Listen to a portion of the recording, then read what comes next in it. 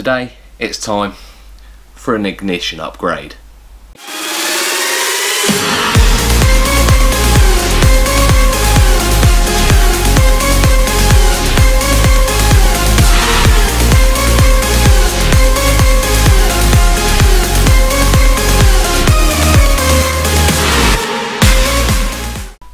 So for the ignition upgrade, I'm going to start off with the spark plugs.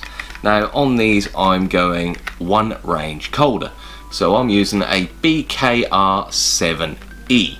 Now I won't get into what all these letters and numbers mean, apart from the 7. The 7 is the heat range of the plug.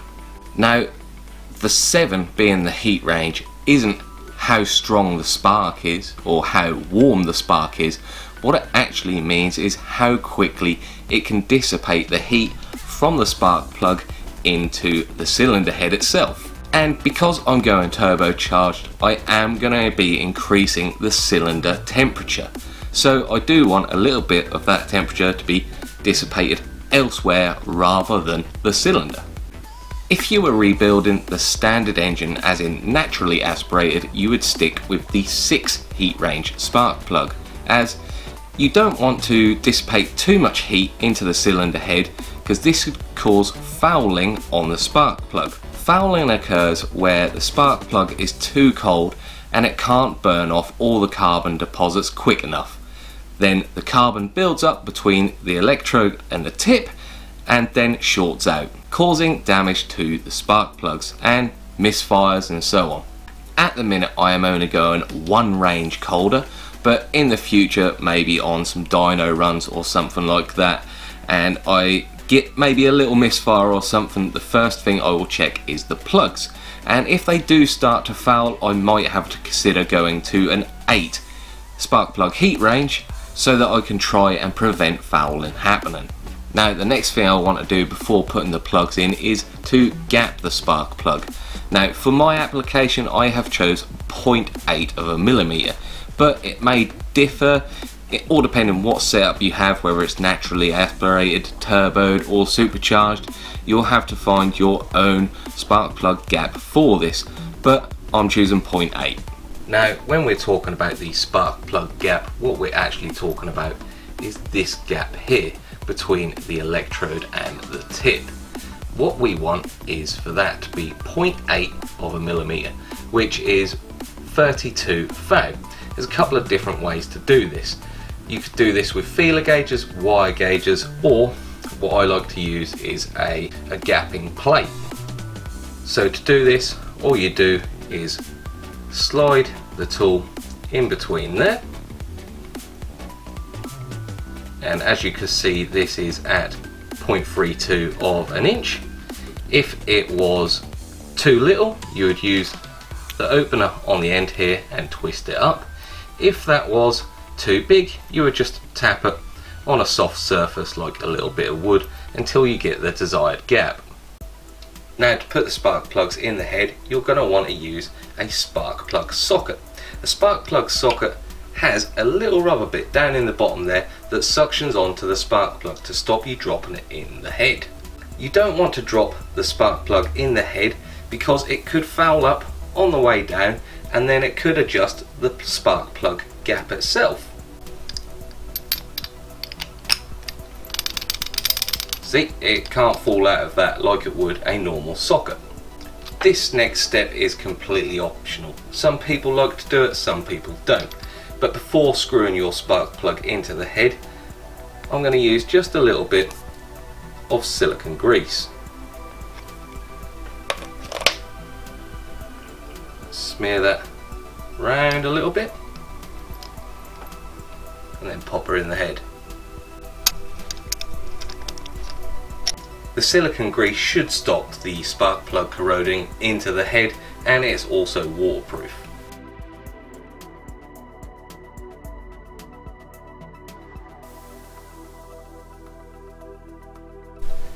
Now the spark plugs need to be torqued up between 132 inch-pounds and 192 inch-pounds.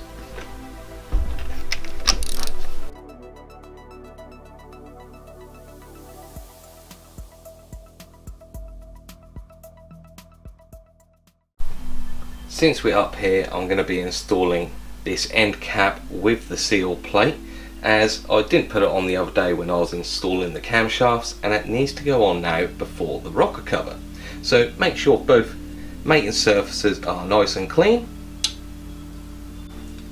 Pop in the 2 bolts and just leave it a little slack for now, as this sealing plate needs to go in here, and that'll leave us a little bit of room. But what I do like to do is just put a very small bit of RTV right round here to ensure this is going to seal, as I am reusing this. These 2 bolts need to be torqued up from 69 to 95 inch-pounds. Now, to keep this in from popping out, there is a little stay brace, which is just 1 bolt right in the back of the engine. There's no exact torque setting for this, but it just needs to have a very good nip. Now, what should go on next is the rocker cover, but before this goes on, I need to talk about something else, as that needs to go on at the same time. And that is the G19 coil on plug conversion plate. This uses the 3 middle bolts that attach the rocker cover cam cover to the engine, so this needs to go on at the same time. This also has some recesses in the back for O-rings to sit in to prevent water going down into the spark plug holes. I'll show you how to install this along with the rocker cover, and then I'll explain why I have chosen this to go on my engine. Now, when you're installing your rocker cover on any engine, whether it be a Mark 1, a Mark 2 or a 2.5, there is one crucial step first, and that is to put sealant in 6 places. Here, here, here, here, here and here. Basically both sides of the front cam, and whether it be the CAS or this sealing plate on this engine at the back. Now, the rocker cover never seems to seal right in these corners, and it can cause oil to leak out all down the front and back of your engine and cause you to think maybe my camshaft seal is leaking, but it's not. It's just this rocker cover. So very important step, make sure you do it, even on routine maintenance like your timing belt must be done.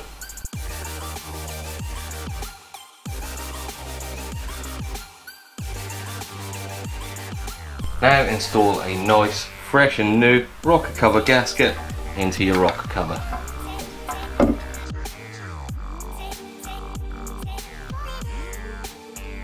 Now pop your rocker cover on. It may take a little bit of a wiggle.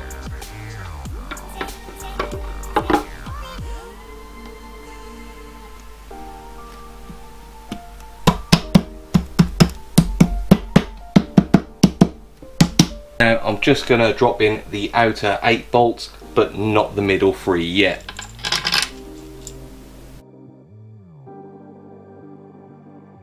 Now it's time for the G19 coil on plug plate conversion. Now on the back there is the groove for the O-rings, so they need to go in now. And then flip it over, be careful that none of the O-rings drop out.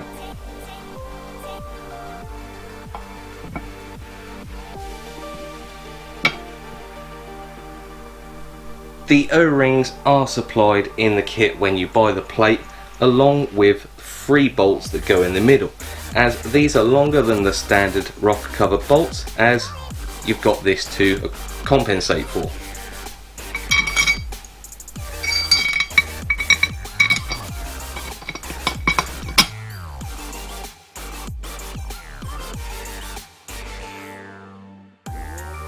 Now these need to be done up from 43 to 78 inch-pounds, starting with the middle one, going to the front, then to the exhaust side, to the back, and then the intake side.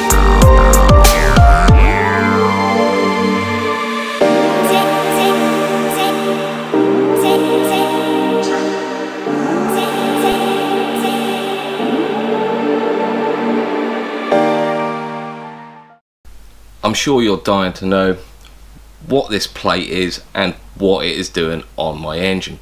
Well, this plate has two jobs to do.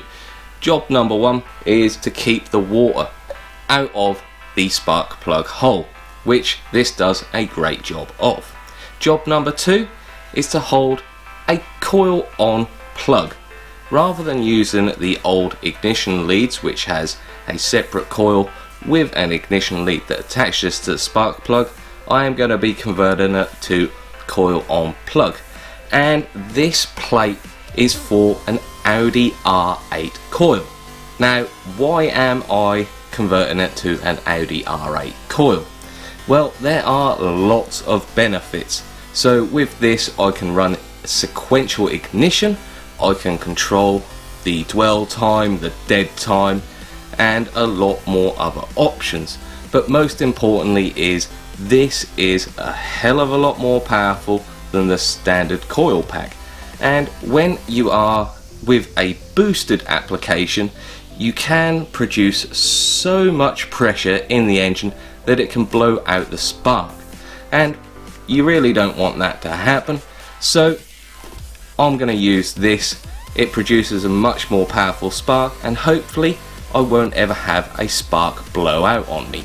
There are other options such as a Toyota Yaris coil, which is still a significant improvement on the standard MX5 coil, and other people do plates to put those coils onto this engine, but I have chose this because by far I think it looks the nicest, and these Audi R8 coil plugs look damn cool, and I can say I've got an R8 part on my engine.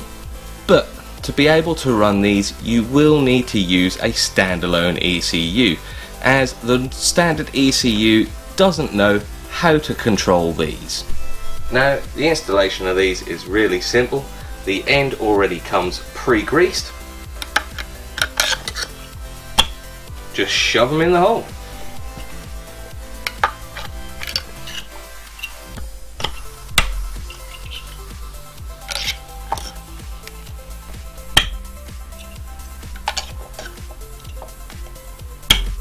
Now, obviously the plugs for your standard 2 coils are not going to plug into these, so there's a couple of options for you. You could get a DIY plug kit where you have the plugs and you terminate the ends yourself, or you could get what they call a patch lead or a repair lead meant for a VW Audi group, which is going to make life a lot simpler. So for now, we're just going to plug these in.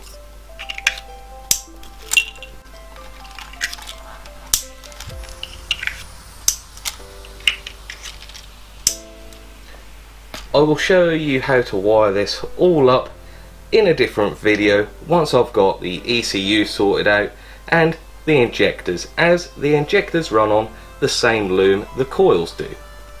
That's it for this episode. I hope you enjoyed it and I hope you learned something. If you did, leave a comment down below. Don't forget to like and subscribe, and I'll see you next time.